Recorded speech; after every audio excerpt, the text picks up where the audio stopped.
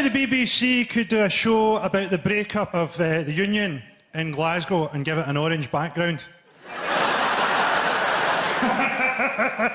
I think that Scotland should be an independent country because we are a unique nation. The only people who give travel reviews entirely in alcohol prices. How was Prague? How was it? £1.30 for a litre of vodka. 40p a pint. Does it have good museums? Quite possibly, yes. There's a lot of economic uncertainty about independence. Scottish people are worried about whether or not we get to retain Poundland. I think we could do well in the world. I think there's industries that we could do well in, like euthanasia, for example. Switzerland has that at the minute. Now, Switzerland's beautiful and it's friendly. Nobody wants to leave that behind. Glasgow could dominate that industry. And not just Glasgow, you'd land in Glasgow and you'd have to get a bus out to an industrial estate in Bells Hill. By the time people got there, they'd be begging for you to kill them with a hammer in the foyer.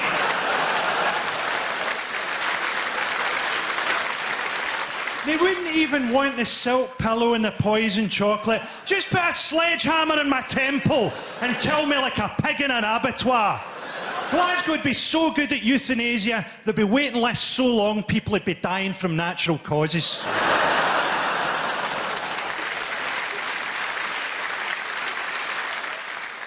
We'll have an oil development fund that we can blow like a mental pools winner. There'll be a button in Balloch Town Centre that turns Loch Lomond into a jacuzzi. Coatbridge will have an actual functioning time capsule. And we'll be so rich and self-confident as a nation, we'll tell jokes like that English people can't even understand. What's a time capsule? I have no idea. What's a Coatbridge?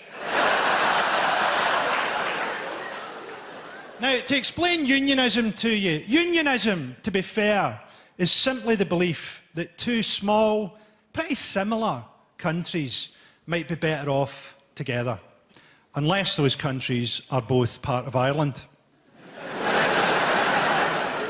We have become more anglicised as a nation. People say things like jog on now. Anyone who says jog on can fuck off. Now, some people say they don't want independence because they don't want Alex Salmond in power. How long does he look like he's going to live? He has the life expectancy of full-fat milk. He'll be lucky to make the vote. My hamster has picked out a suit for his funeral. Says he gets death threats, Salmond. They better hurry up. Gets a death threat every morning from his bathroom scales. I think the best thing about being openly pro-independence is I get maybe half a dozen tweets a day telling me that I don't understand economics from Rangers fans.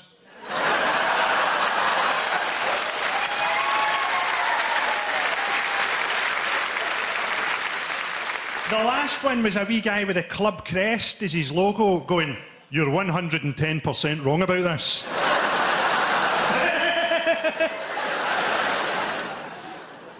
I'll tell you a true story, right? A couple of weeks ago, I went for lunch in the Merchant City, and we're sitting outside having lunch, and there's a BAM drinking across from me. Now, a BAM, if you're not Scottish, is a gentleman of a lively disposition.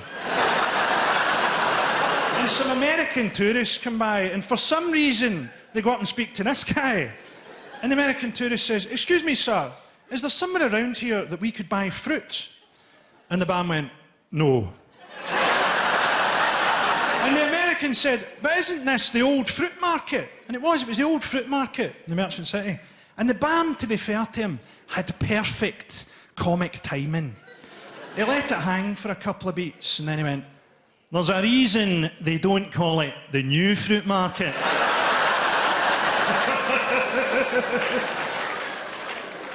And I think that that would be a good thing about independence. Scotland would no longer have to invade places like Afghanistan for American interests. We'd invade them for heroin. Because I don't don't support America's wars. I don't even think they are wars. They're one-way traffic, mass murder. There's never been a time when a shepherd has beaten a helicopter. You never switch on the news to see a shock result in Afghanistan today when a missile was destroyed by a wedding.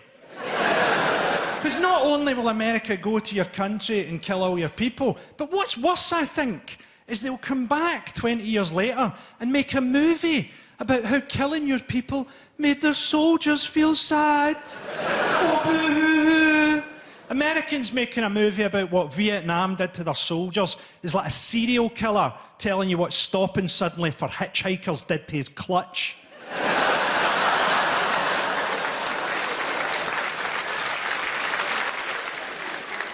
Nigel Farage came to Edinburgh, got chased by an angry mob and hid in a pub. Hid from Scottish people in a pub. That's like hiding from a lion by dressing up as a zebra. We've got the EDL attacking mosques in revenge for terrorism. It's like attacking JJB Sports in revenge for Jimmy Savile. David Cameron is an opportunist. He jumped on the bandwagon about those Nigerian schoolgirls. Oh, let's find those missing schoolgirls. If you want to find those missing schoolgirls, let's get Britain's celebrity paedophiles out there. They'll find her. Let's get a Dirty Dozen style mission on the go.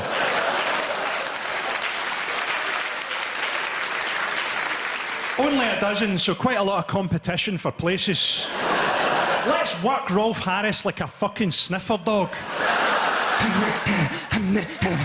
What's that, Rolf? Have you got something?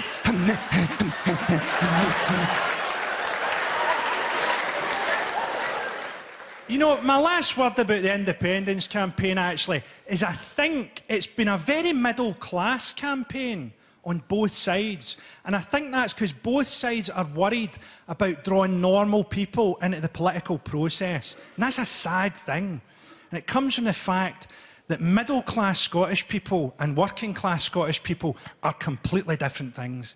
Middle-class Scottish people are civil, but not friendly. Oh, you're looking for the post office down at the end of the road on your left. Working-class Scottish people, however, are friendly, but not civil. Post office, morning, I'll show you, you dick. Morning. Been a pleasure, Tom. Cheese, Glasgow. Take care of yourselves. All the best.